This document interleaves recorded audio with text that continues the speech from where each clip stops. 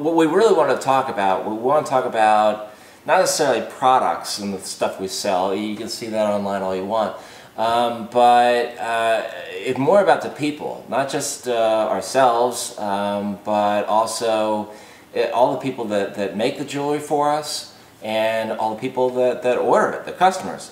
So if you own a business, or if you're lucky enough to own a business, then you'll know that the product or the service that you're selling is important, and one of the most important things that's involved in your business. But it's that the people that become the most important thing. So anyway, I want to talk about the people, but I figured the easiest way to do it was in context of this bracelet which just came in. This was ordered by a customer of ours who's been with us for over 10 years. They had seen the bracelet in our store, the really thick museum cuff bracelet. They really liked that bracelet because it had these hand-painted enamels that went so well with the gold, and it has this really kind of interesting combination of colors and vibrancy to it. They wanted to know if we could do something with hand-painted enamels that might be a little bit more wearable, a little bit more comfortable, something to give them options with a reversible look of some kind. So I went back and forth with them a couple times. We came up with some new ideas. Finally, we arrived at the idea of doing the diamond block chain bracelet from Damascus, which is just like this, except that it's only one panel and then all chains to the end. He has 3 children. They have 3 children, and they wanted to have paintings that symbolize those children, and they wanted the paintings to be religious icons with inscriptions beneath them. So this turned into a really seriously difficult get for us. Not only did we have to go back and talk to Damascus and ask him if he could do 3 panels instead of 1. They could. The difference in how they did it, though, because the normal panel curves a little bit, and they had to go with smaller ones that were flat so that it would play on the wrist a little bit more equally, or better anyway.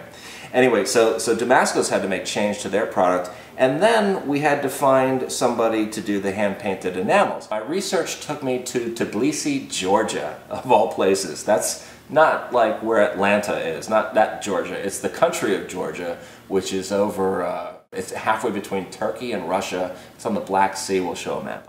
In Tbilisi, Georgia, they are known for their Cloisonne enamel, and also for their hagiography, which is the art of painting icons.